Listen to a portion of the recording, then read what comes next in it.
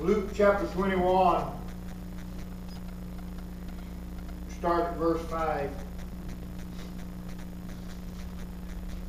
And as some spake of the temple, how it was adorned with goodly stones and gifts, he said, As for these things which ye behold, the days will come, in which there shall not be left one stone upon another, that shall not be thrown down. And they asked him, saying, Master, but when shall these things be? And what sign will there be when these things shall come to pass? He said, Take heed that ye be not deceived, for many shall come in my name, saying, I am Christ, and the time draweth near. Go ye not therefore after them. For when ye shall hear of wars and commotions, be not terrified, for these things must first come to pass, but the end is not by and by. Then said he unto them, Nation shall rise against nation, and kingdom against kingdom. Amen. Great earthquakes shall be in divers places, and famines, and pestilence, and fearful sights, and great signs shall there be from heaven. Let's praise Him. God, we love you. God, we praise you. We thank you for your Spirit. We thank you for your Word, God. Anoint us and use us for thy glory. Anoint hearts and ears to receive your Word. We praise you in Jesus' name. Praise God. Praise God. You can be seated. The disciples began to question Jesus after Jesus had made the statement about the temple. Some of them had spoke of the temple, how it was adorned with goodly stones and gifts. And he began to tell them, the day's coming, and there shall be not one stone left upon another, and it shall be thrown down. Well, as you began to read in Luke 21, and I'm going to read some more scriptures here in a minute, but as you began to read, you find that what you read, some of these things have happened. Some of them are happening now. That's right. And some of them are yet to happen. Amen. So you find, when talking about the temple, that 70 years after Jesus spoke that prophecy, the temple in Jerusalem was torn down. But as you go on, and he begins to give signs about things that were to come to pass, about the end time, and he began to tell them about the earthquakes and the famines and the wars and rumors of wars, and he said, don't be terrified of these things, because they must be. He said, there'll be signs in the heavens. He went on, and he said in verse 20, I'm going to skip some, I'm not going to read the whole chapter. Verse 20, he said, And when ye shall see Jerusalem compassed with armies, then know that the desolation thereof is nigh. Amen. He said, when you see that, you know that the desolation, and I don't have time to go into what the desolation is all about, but it is when the Antichrist sets himself up as God in the temple of God. And he says that the Bible calls it the desolation of abominations, or abominations of desolation.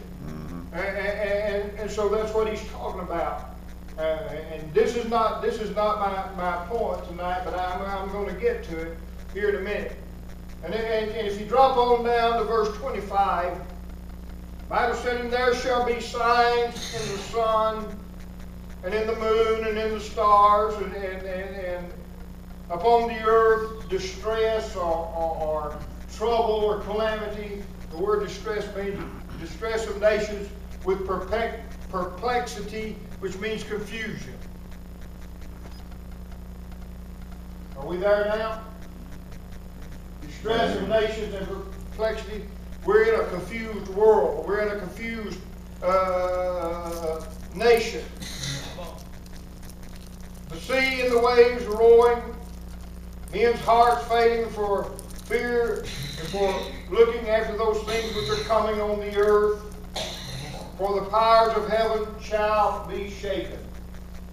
One place in the scripture says everything that can be shaken will be shaken. They shall see the Son of Man coming in a cloud with power and great glory. Could I tell you, And again, y'all have heard me teach on it, and I don't have time to go into detail tonight to those that haven't, but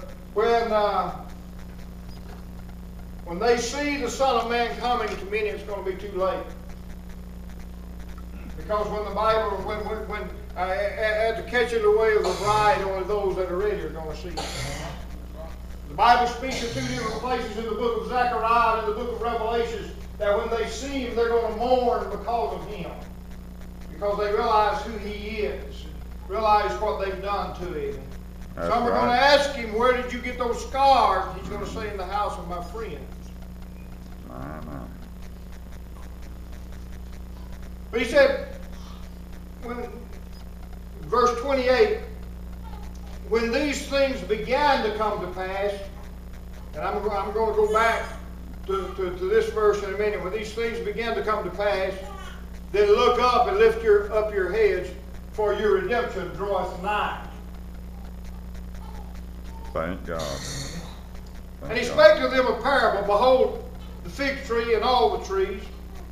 When they now shoot forth, ye see and know of your own selves that summer is now nigh at hand. Amen. So likewise, when you see these things come to pass, and I'm going to tell you, in a great number, we are seeing these things come to pass. Amen. Yes, sir. Know ye that the kingdom of God is nigh at hand. Verily I say unto you, this generation shall not pass till all be fulfilled. Heaven and earth shall pass away, but my words shall not pass away. That's right. Verse 34, and take heed to yourselves, lest at any time your hearts be overcharged with surfeiting, and drunkenness, and cares of this life, so that day come upon you unaware. For as a snare shall it come on all them that dwell on the face of the whole earth. Watch ye therefore, and pray always that you may be accounted worthy to escape all these things that shall come to pass, and stand before the Son of Man. Praise God. Praise God. And I want to go back to verse 28. He said, and when these things began to come to pass, then look up and lift up your head, because your redemption draweth nigh. Amen. I want to use for a thought for just a little while, preparing to leave. Preparing to leave. Amen. You can go into the Word of God, and you find it in the book of Matthew, the story of the 5 wise and 5 foolish virgins. There were 10 virgins. 5 of them were wise, 5 of them were foolish. The 5 wise virgins were prepared to meet the bridegroom when the cry went forth, go ye out to meet him. Amen. The 5 foolish were not quite prepared. They weren't quite prepared, didn't have enough oil in their vessels. Although they all slumbered and slept, in other words, life continued on as it was, as it is now. Amen. But the difference was 5 were prepared to Amen. leave, and 5 were not prepared. Amen. So you see, when you look around and you look at all these things that I read over about some of the signs of the end time, you can look around and you can begin to see that a lot of these things are happening and taking place now. Yes, sir. And again, I know the first thought in somebody's mind is that no man knows the day or the hour. We don't.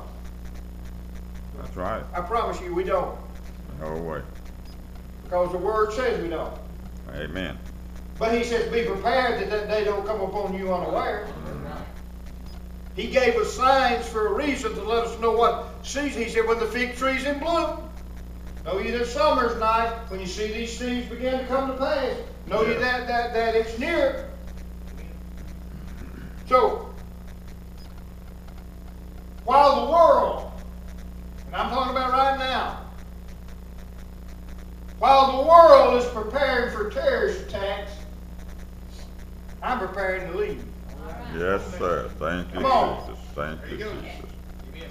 While some countries are developing nuclear weapons, I'm preparing to leave. Yes, sir. Thank you, Jesus. Come on. While abortion clinics are getting ready to murder thousands more babies, I'm getting ready to leave. Amen. Yes, sir. While judges are preparing to make a statement on same-sex marriage, I'm getting ready to leave. Amen. Yes, sir. When you see these things begin to come to pass, look up and lift up your head because your redemption draws nigh. Amen. Come on. Thank you, Jesus. Come on. Thank you, Jesus. While it's all right to go ahead and make plans, because he said, occupy till I come. While it's all right to go ahead and make plans for tomorrow, you prepare tonight in case you don't make it tomorrow. Amen. So I'm prepared to leave. I'm prepared to leave here. Why? Because I see some things coming to pass. Amen. I see some of these things that he's talking about coming to pass. Amen. So there's nothing left for me to do. It's prepare to leave here. Yes. Huh. While many are preparing for Super Bowl parties, I'm preparing to leave. Amen. Are you saying God's coming before the Super Bowl party? I don't know, but I'm going to be prepared in case he does. Amen. Yes, sir. Huh? I'm preparing to leave. Amen. Yes, sir. Jesus said, let not your heart be troubled. You believe in God, believe also in me. In my Father's house are many mansions. That's present tense. But he said, I go to prepare a place for you. Amen. And if I go to prepare a place for you, I will come again and receive you unto myself, that where I am, there you may be also. Amen. He's prepared a place for me. I need to be preparing to leave here. Yes. Amen. Amen. I heard somebody make a statement sometimes, a prepared place for prepared people. Mm-hmm. Preparing to leave. Preparing to leave. While some may be drinking and drugging, I'm preparing to leave. Yes, sir. While the entertainment world is looking for the next big star or the next big movie, I'm preparing to leave. Amen. Yes, sir. While there's earthquakes going on all around us every week, you hear about one. Amen. I'm preparing to leave. While there's floods all over the world, I'm preparing to leave. Amen. While there's famines in some of these countries, I'm preparing to leave. Yes, sir. Why? When you see these things begin to come to pass, look up, lift up your head, because your redemption draweth nigh. Amen. Praise God. Listen. Listen.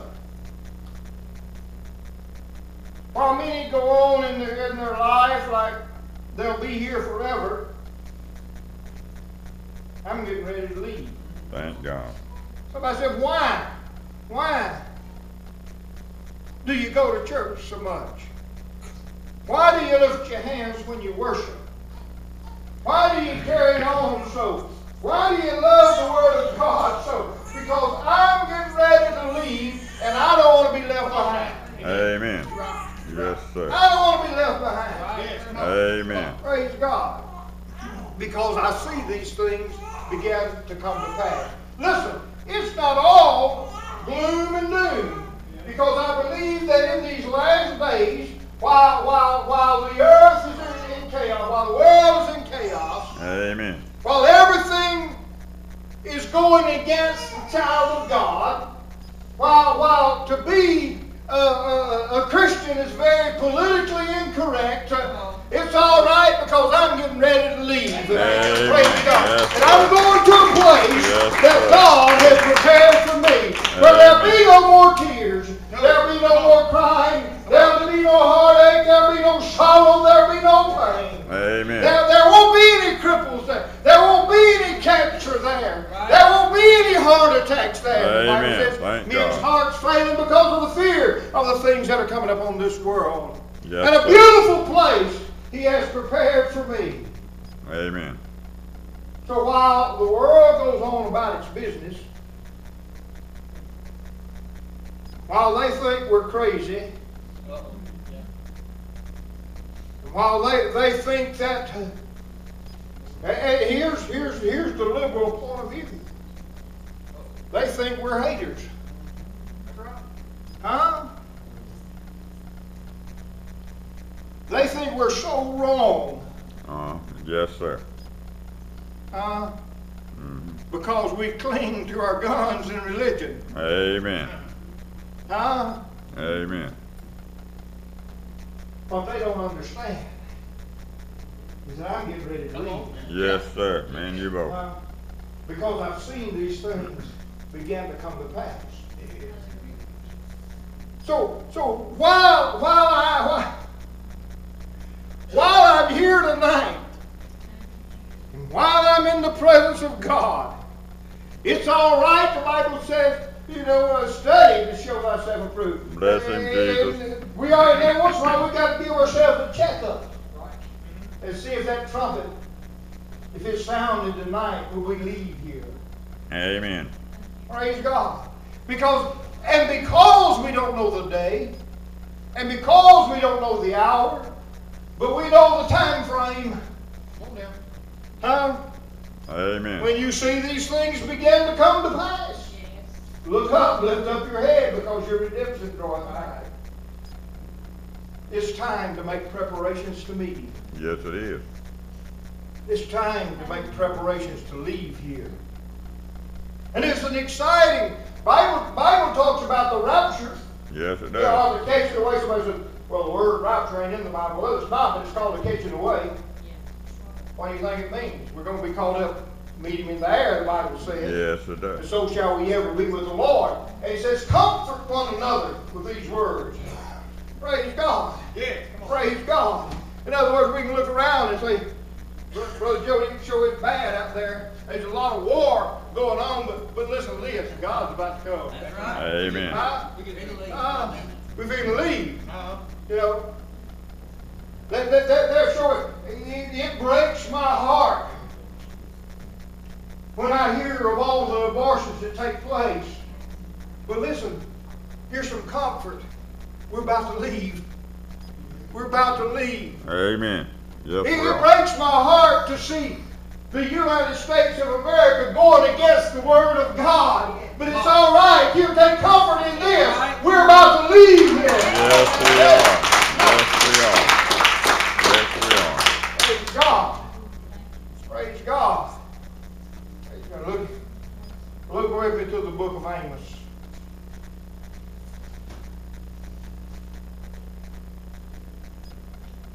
Amos chapter 4, verse 6.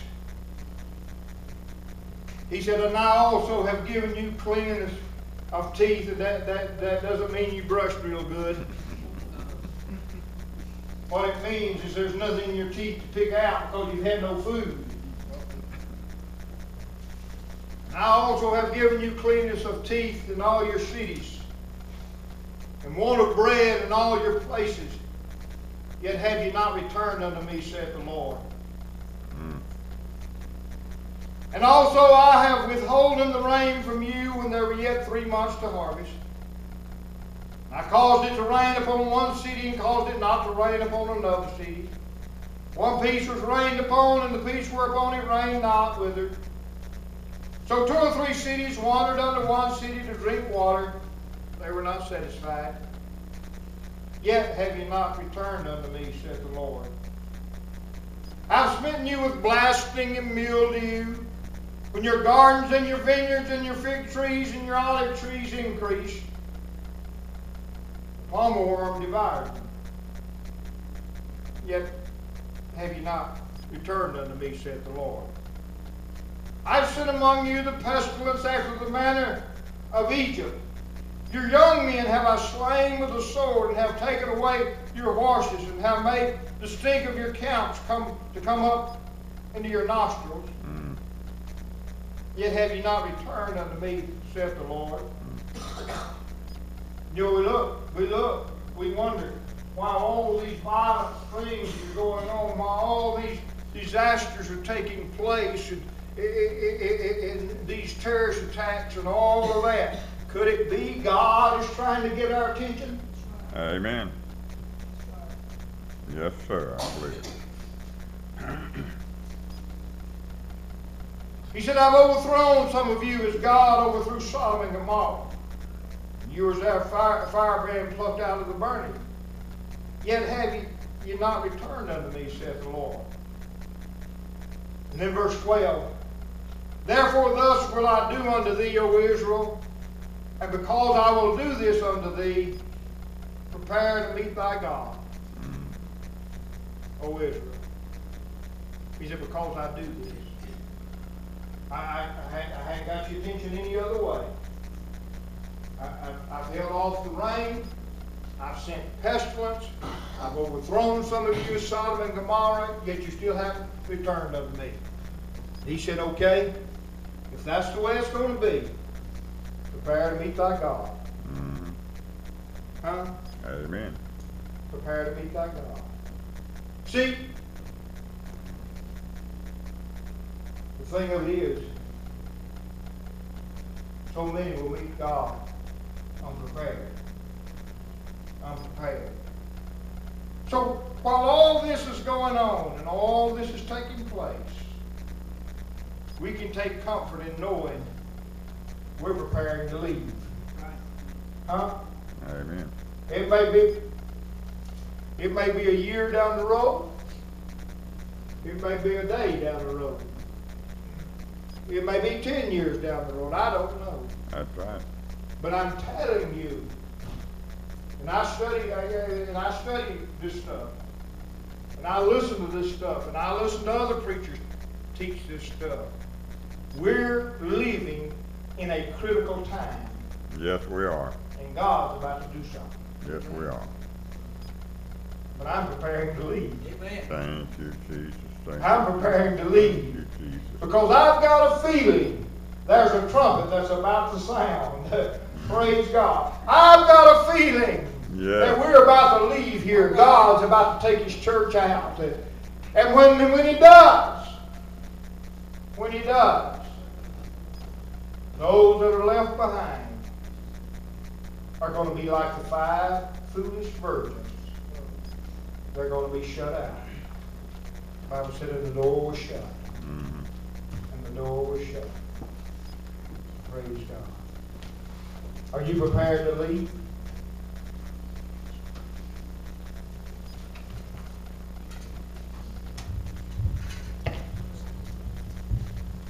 I came to church tonight because I'm preparing to leave. Yes, sir. I'm going to come to church Wednesday night if I'm able. I know sometimes we're not able. I know sometimes there's sickness, there's things that hinder us. But if I'm able, I'm going to come to church Wednesday night because I'm preparing to leave. Amen. Yes, sir. And I plan on coming next Sunday. If I'm able, if I'm not in the hospital. I tell them at work, I go into work some day, oh, it's Monday again. Someone say, oh, it's Monday again. I said, I'd love to be here. It's the best hospital in the world. I don't mean I really love my job. It just means it's better than being in a hospital. Mm-hmm. Praise God. And God has blessed me to keep it. You know, but if something happened, you know, if something don't happen that keeps me out, I plan on being here next Sunday because I'm getting ready to leave. Amen. I plan on the rest of this service. I plan on lifting my hands and worshiping Him because I'm getting ready to leave. Amen. Praise God. I plan on saying hallelujah or praise the Lord or clapping my hands. I might even leave for joy. I might even make like somebody say, why? Because I'm getting ready to leave here. Yes. I'm getting ready to leave. Should that trumpet sound tonight as you stand? Should that trumpet sound tonight? Are you ready to leave here? When you see these things begin to come to pass, look up, lift up your head because your redemption draweth nigh. The church is getting ready to leave. Praise God. Amen. Praise God. Are you ready? Are you prepared to leave tonight?